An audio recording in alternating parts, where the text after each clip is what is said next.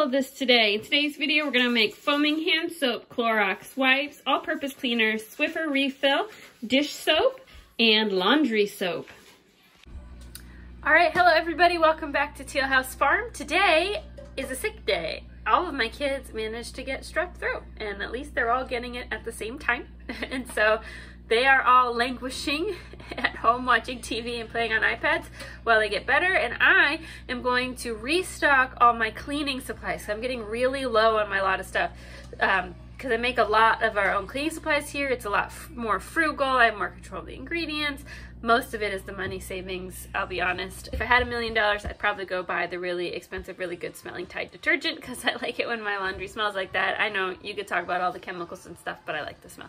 But anyway, forever now, probably almost 10 years now, I have been making a lot of our cleaning supplies and soaps and stuff because it just saves us so much money. We're going to make laundry soap today. We're going to make hand soap today. We're going to make dishwashing soap, not for a dishwasher, but for hand washing. And we're gonna refill our Swiffer wet jet with our own soap so we don't have to buy a replacement, all of those things. So come join me today as we put all this together. Let's make laundry soap first. We have our big 2.5 gallon pot, and we're going to add half a bar of Fels naphtha to it, and we need to add 15 cups of water. Now, everyone always says it's not laundry detergent, it's laundry soap, and that is very true, and the main difference is the amount of water you have to use to wash. We live on a farm, so I want everything super clean, so I do not have a high efficiency washing machine, so soap works great. I don't have to have detergent.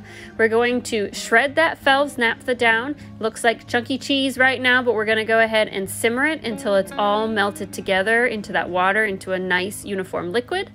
While that's getting simmered down, we're gonna go ahead and put out our jars. I just used these old juice jars. I'm gonna need 5 of them for this recipe. And we're going to fill them halfway with water, so it's about 4 cups of water. Okay, we're going to add 1 cup of borax and 1 cup of super washing soda. And we're going to turn the heat off and just mix those in really well and let the laundry soap cool down just a bit. It doesn't have to be cold, but not piping hot. We don't want to melt our containers. And then we top them off with the laundry soap. Now, sometimes this will separate when it sits. It's still totally fine to use. Just give it a good shake before you use it in your washing machine. Next up, we're gonna make some dishwashing soap. Again, this is for washing in the sink, not in the dishwasher. We're gonna need some Castile soap. I like to use Kirk's, and we'll need any kind of essential oil smell you like and some white vinegar. Pretty simple recipe. We're going to start by adding 4 cups of water to our pot. One question I get asked a lot is if I can use liquid Castile soap instead of shredding down a bar, and you absolutely can. Just know the money savings really won't be there. The money is really saved when you're going to put the effort into making your own liquid Castile soap, which is what we're doing. We're going to cut this bar in half, we're going to shred it down, and we're going to melt it into the water to make a nice uniform liquid, and that's basically all that liquid Castile soap is, but you spend a pretty penny for it at the store. Once it's all simmered down and looks nice and clear and not chunky anymore, we're going to remove it from the heat. And we're going to add to it a 1/4 cup of white vinegar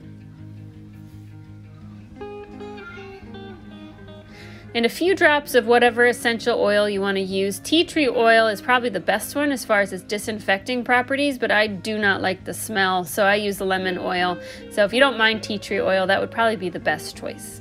Then we're gonna fill up our bottles. This is in super speed. You actually have to do this really slow because it bubbles and suds up and it'll all pour out of the jar. So have some patience here when filling these.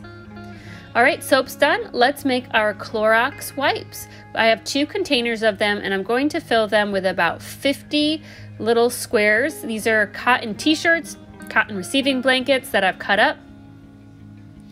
And we're just gonna kind of split them half and half into the 2 different containers. I keep one in my kitchen, I put one in the bathroom, and these are great disinfecting wipes that don't use bleach.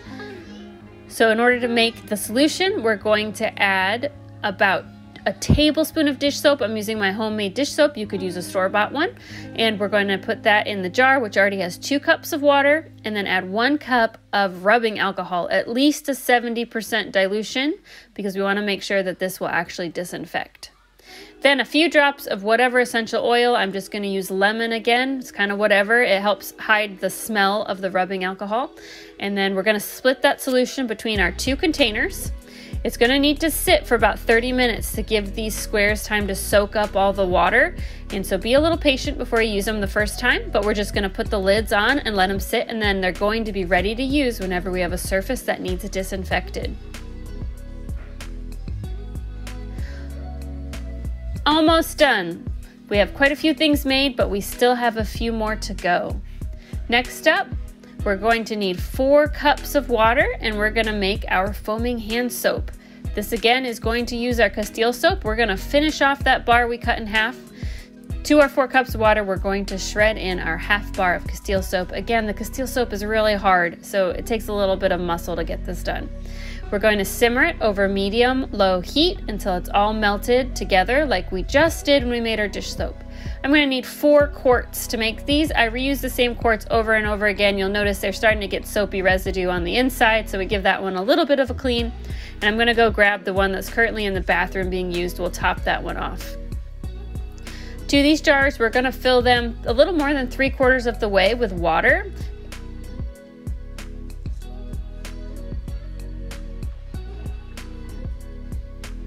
And then we're going to top them off with our soap mixture that we just melted down. If you don't want to make foaming hand soap, if you want to make regular hand soap, you just wouldn't dilute it as much. I bought the pump off of Amazon. I'll link it below. It's a special foaming pump, so you get that nice sudsy foam. Okay, next up, let's refill the Swiffer wet jet. These can be an absolute pain to get open. The first time it's almost impossible. I have a hack for that below because you want to make sure you don't crack the cap to get it open. After the first time though, it gets a little easier with just some muscle. We're going to fill it up about 3/4 of the way with water, and then we're going to use the soap I have left over from when I made hand soap to put probably about a 1/4 cup of soap in here. To that, we will add a dash of vinegar, which helps with disinfecting because it's a farm and we're cleaning all sorts of stuff off the floor. You could add some essential oils if you want to. Be careful. This is a plastic container, so be wary. Cap back on nice and tight, and it's done. Last thing, we're going to make an all-purpose spray. I cheat when I do this.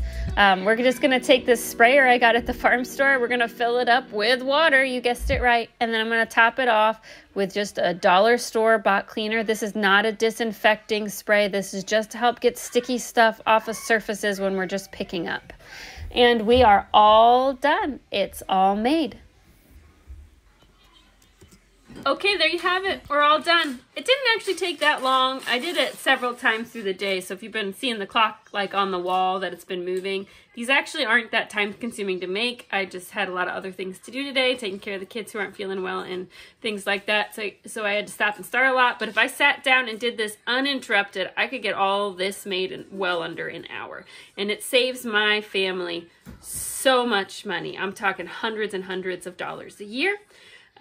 So I highly recommend it. It is a little bit of time, but it is well worth it financially if you're needing to really scrimp and save those pennies. Thanks so much for watching, guys, and we will catch you next time.